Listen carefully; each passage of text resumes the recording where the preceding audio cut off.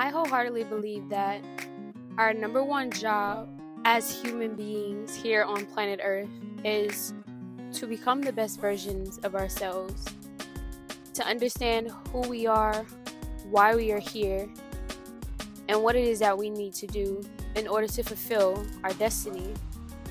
This isn't something that I've known for a long time, if I'm going to be honest. This is something that within the last 3 to 4 years that I've come to understand and, like I said before, wholeheartedly believe. And the reason being is because there was a time where I really was not my highest self.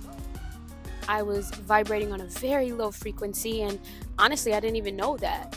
But the moment that I fully realized that I could have more in life and that I should have more in life, that I should be more in life, is when I decided to do something to change my circumstances. Reinventing myself was more about what was going on inside of me, more than what was going on outside of me. However, once I began to change my mindset, my surroundings began to change as well. There's a quote, and I'm not 100% sure who it is accredited to, but I recall hearing Will Smith say something along these lines.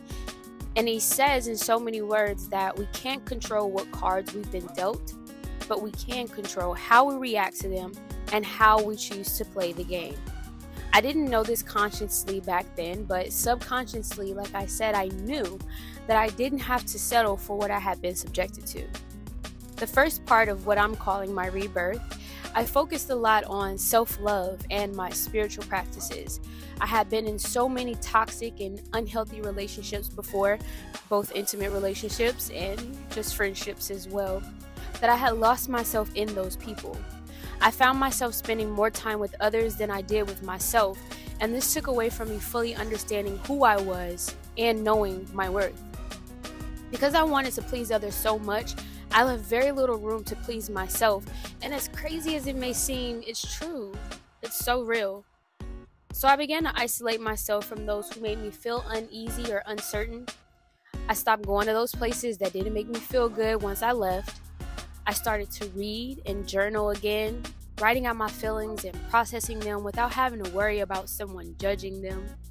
I began practicing meditation to help quiet the noise in my head. Because, y'all, the negative self-talk was insane at that time. I was so insecure, I couldn't stand the way I looked.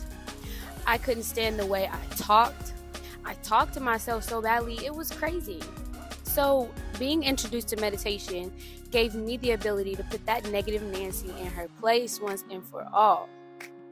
I started indulging in self-care practices. I'm talking head to toe, honey, which was something I never really did intentionally before.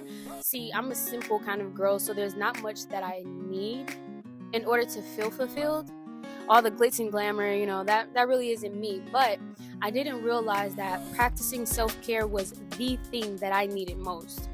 So I started doing my hair masks, facials, body scrubs, manis and petties right from the comfort of my crib, because I needed to know that I could love on me before expecting someone else to do it for me. So I also started reciting affirmations and staring at myself in the mirror, giving myself that space to be one with me, to love me, to look myself in the eyes. And that helped to create a new love for myself that I could never let go of now. I got back into health and fitness. I was always an athlete, but I had let that part of my life fall on the back burner after having kids. So when I realized that, 1, fitness is a form of self-care, and 2, I could build the body that I deserve to have, I started to do my research. I got a personal trainer, and honey, I got to work. The results have been so grand from all of these things. I created routines to help me get out of the darkest moments of my life. And I also created boundaries to help me maintain those routines. I had to release the fear of letting go of my past and moving into my future in order to fully reap the benefits of the new practices that I was putting into place. And quite honestly, I think it was just that propelled me to my future self. And don't get me wrong, nothing about it was easy, okay? When you're trying something new, when you're building new habits and breaking old ones, it should be hard. It should seem like you're tearing your life apart.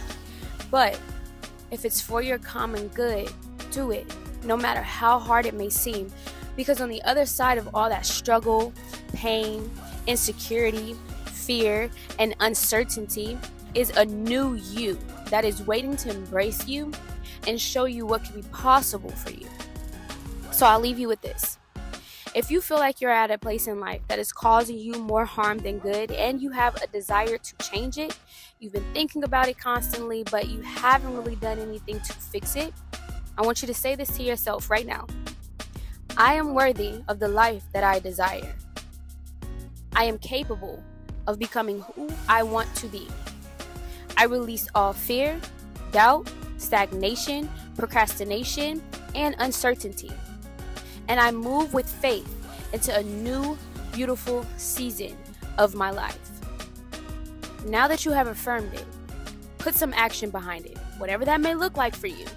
Make the decision today to reinvent yourself and become the best version of yourself. Much love, Queen. Be blessed.